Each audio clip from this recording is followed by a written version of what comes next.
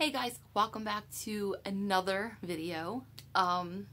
Today I just want to show you a few things that I found at the thrift store. As you know, I love to thrift. I think you find really cool off-the-wall things thrifting that have come from decades past. I just love it. But lately, like after Christmas and the holidays, there hasn't really been much in the thrift stores.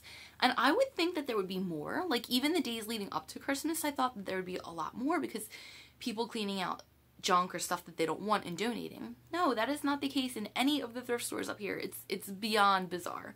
So I thought maybe after Christmas they would start putting more things out. Who knows, maybe even some newer things that kids didn't want or the parents didn't like or whatever. No, they've been very bare. All the thrift stores in my area have been bare lately. I don't know what's going on. However, I did manage to find 3 really cool things. The first thing that I found is this adorable little Simba plush. And it's funny because a couple of my things are more so plush than anything. And my son is more like the plushie collector than I am. I'm more like dolls and stuff like that. But I couldn't pass up on him. He is adorable. The second thing I found, so one of the shows that I used to love when I was a little kid and I'd watch Cartoon Network was Scooby-Doo. Even though it was like decades before my time that it was on, I loved it.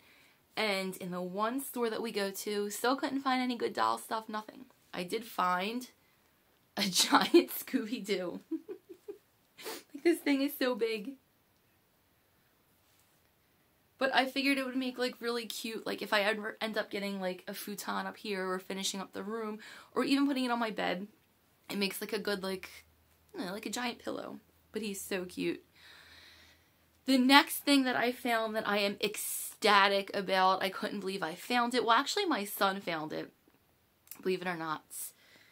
And it's my very first one, well, of that brand. I found a Jesmar Cabbage Patch Kid from Spain. He is so cute. Look at his little freckles. And he is a head mold 2. And he has on the back of his neck, I don't know if you guys can see that, but it does say made in Spain. So that's how I know he's the Jesmar. That and of course his freckle pattern.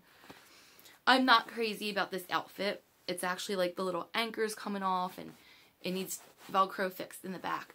I do, however, have clothes coming in for him. I figure he would look adorable in like the 80s Cabbage Patch jeans and t-shirt and the little windbreakers that they have. And there is one other guy that I have to dress to that I found a while back that I fixed up, so I have to find him some clothes.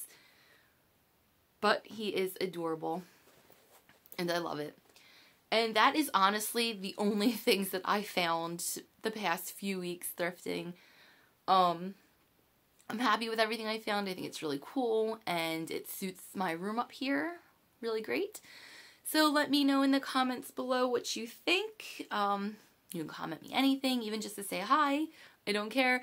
And also don't forget that I also have an Instagram and it's also under 90s Kid Collector. So you can find pictures of my stuff posted there as well. And until my next video, I will see you guys later. Bye.